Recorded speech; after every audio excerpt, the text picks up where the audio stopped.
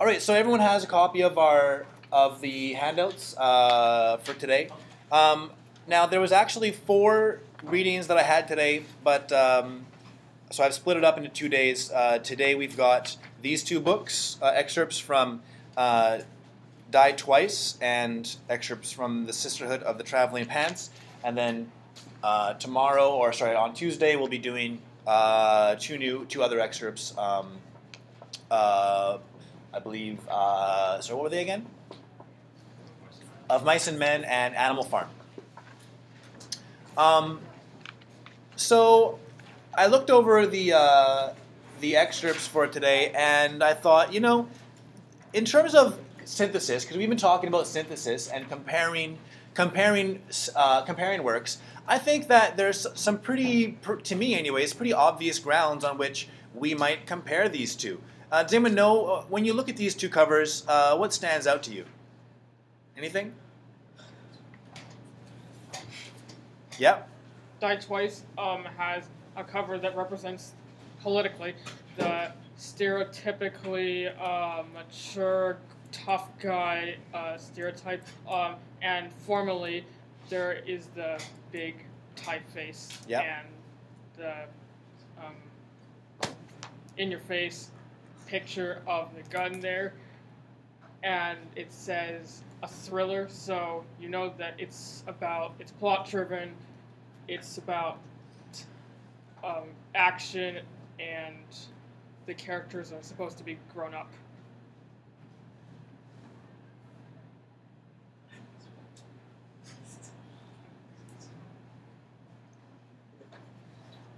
All right, plot-driven meaning, for those of you who aren't familiar with that word, meaning that what moves the plot, what moves the book along is just the plot itself. Like this happens and this happens and this happens, and that's kind of where the interest comes from. It's the plot as opposed to the character, a character-driven piece. So yeah.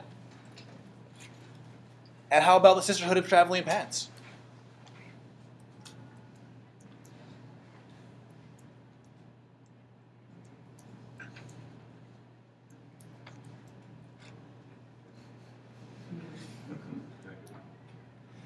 Victoria. It's obviously a girl teen book about friendship and just lots very girly and funny.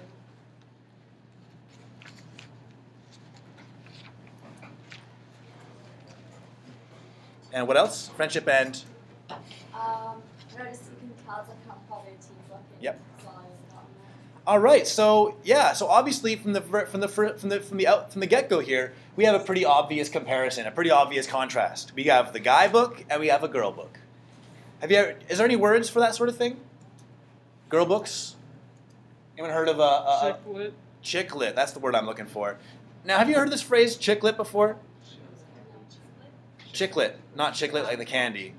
Chick. I don't even know how to spell it. Chick lit, perhaps. Chick lit. Chick flick. Yeah, chick flick would be a movie, right? And chick lit, as in literature, would be for girls. Now, I don't know about this phrase exactly. Oh, thank you, Ms. Quelch. I don't know. But that's from Ms. Tapia, right? Yeah. This on the desk is fine.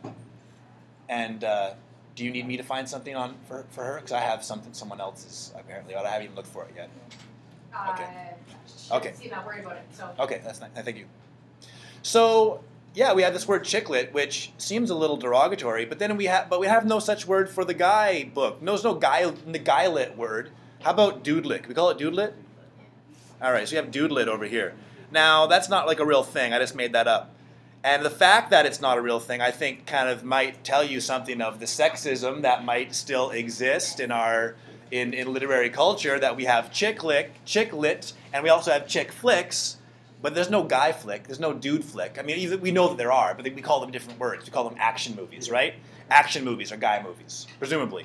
And here you have a guy book and a girl book. So I thought that, I don't want to just say that guys like this and girls like this. Obviously, like, this is not really my kind of thing. That's not my kind of thing either. But certainly, this whole idea of guy things and girl things, personally, like, my personal reaction to that, it's always bugged me because whenever people say this is what guys like or this is what guys are like, I never see myself reflected in those kinds of characterizations, like liking cars and guns and and being a jerk who can't talk about your feelings, and womanizing, and all this kind of like stereotypes around guys. I never like have identified with that, and it always made me feel, does that make me less of a guy?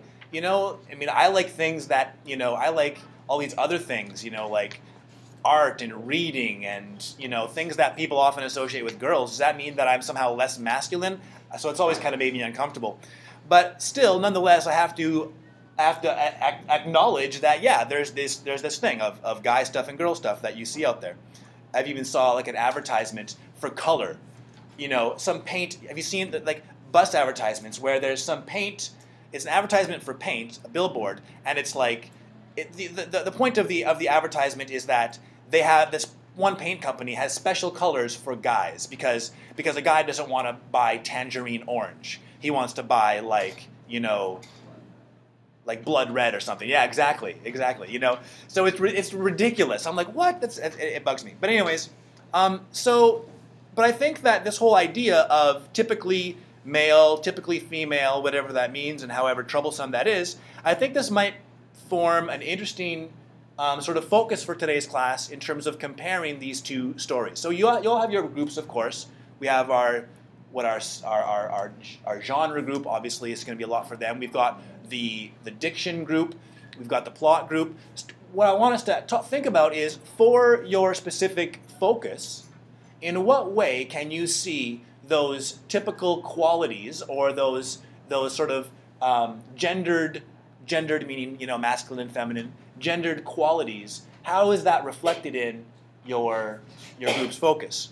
So, for example, as Stephanie pointed out, big typeface.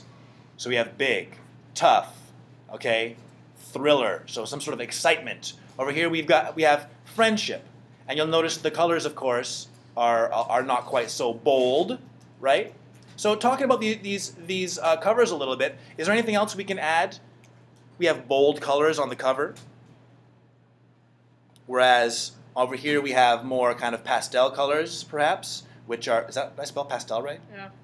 Which are sort of the stereotype for the differences there. Did anyone see anything else? What's that? The font is what? Bold font.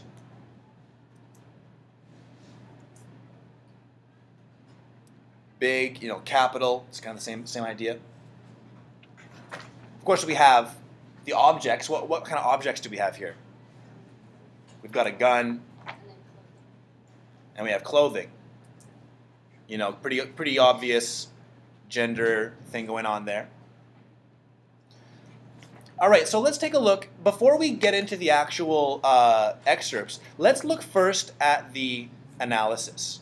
And the analysis as well will help us to know what we're going to focus on.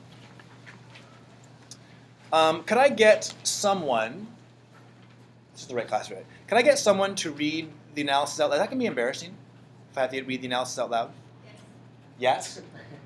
Well, let me just go through it very quickly then. So I'm just going to point out a few things in brief. So The Sisterhood of the Traveling Pants by Anne Brashares illustrates how four best friends, so we have the friendship aspect, four best friends, spending their summer apart for the first time. A pair of magical pants help them bond while they are apart. In the prologue told by Carmen, she describes to the readers how inseparable the girls were. Still, we managed to find one another for at least a few hours a day, and on the weekends we were never apart.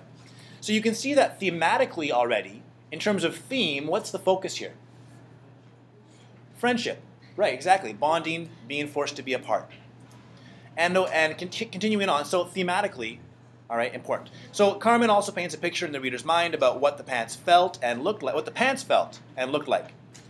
They were an essential kind of pants, jeans, naturally blue, but not that stiff, new blue that you often see on the first day of school. So we have that note of teenage life there, as was pointed out already. The theme in this excerpt displays friendship between the girls and how they are all different from each other. And then for the technique paragraph here, colloquial language. And the examples are but. Okay, so important to note here, but So of course, yeah, it's colloquial language, but it's also, the reference to the butt. All right, body image. Okay, that's the content. That's what we're thinking about. Pants. How does my butt look? Okay, so body consciousness, right? God, spaghetti strap thing, sun in. More another clothing word, spaghetti strap thing. So clothing is a focus, obviously. So we might ask ourselves, in terms of the colloquial language, well, if this is colloquial language, then we might ask ourselves, does it portray the way? Does it sound like a female voice? And if it does sound like a female voice, what does a female voice sound like?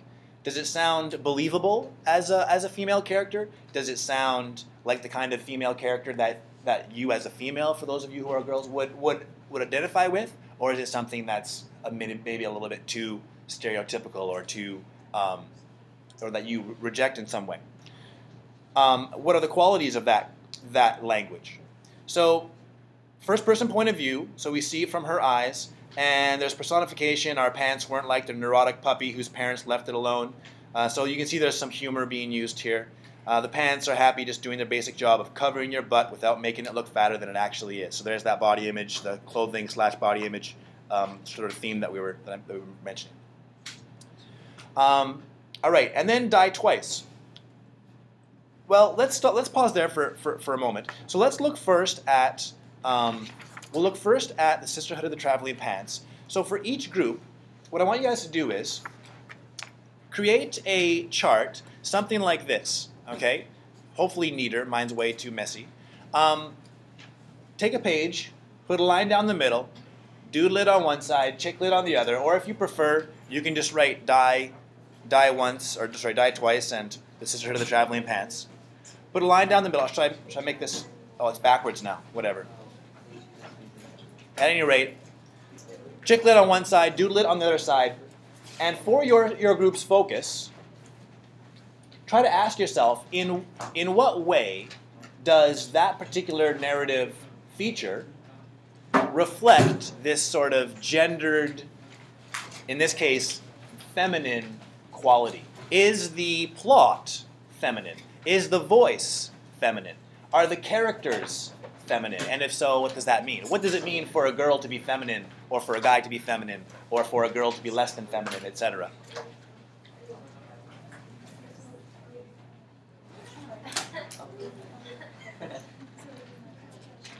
Questions? Is this confusing to anybody? Pretty straightforward? All right. So let's take about 15 minutes first to read. It'll only take about 10 minutes to read, I think. And then in your group, come up with as many points as you can that try to answer the question, in what way is your group's focus feminine or not so feminine? Okay? All right, 15 minutes.